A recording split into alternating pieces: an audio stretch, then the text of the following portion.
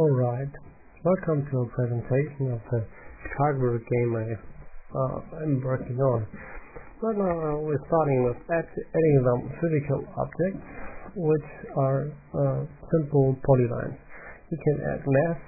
With no mass, the objects are static.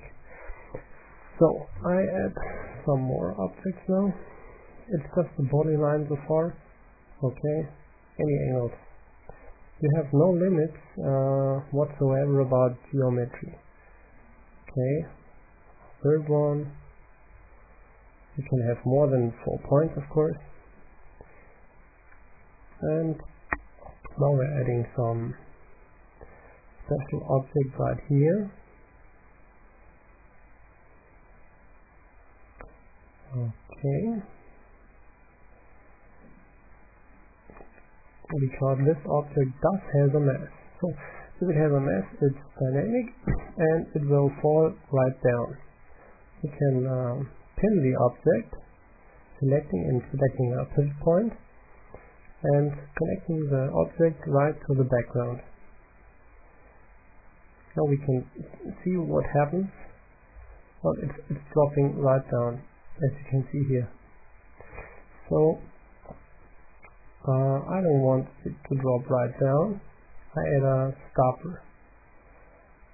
Okay, just a static object. And then I add a box right at this corner and make it dynamic. And whoops, you can see we have a box which we can push now. Okay. Now, the crazy thing about this game are the rotations. You can add rotational areas, and if a player steps right inside such a circle, the direction of gravity changes according to the line you see, the yellow line from the center. So, we're setting the gravity this way and testing it now. And as you can see, when I step inside the circle, the gravity changes to the direction I set. Okay. Now here the hinge is working and the block drops right down.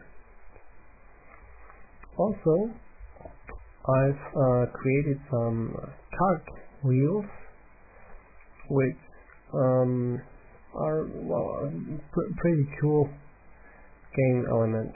So I make this object with a mass, so it can move, and pin it to the background again. You can also pin two objects together, just that one. And I add some omega. Omega is just a rotational force which constantly applies to the object. Okay, I make a second cog wheel. Zooming a bit inside. Okay, the cog should match pretty good.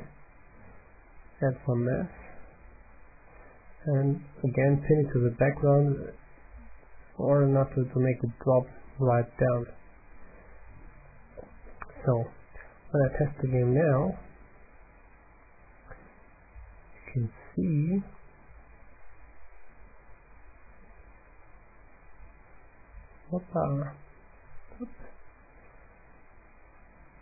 and jump.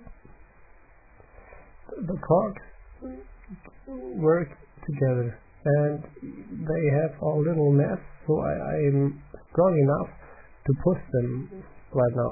You can change this for more realistic views, of course. Yeah, thank you for your time. The whole game was created with GLBasic and used the Newton Game Dynamics SDK. Thank you.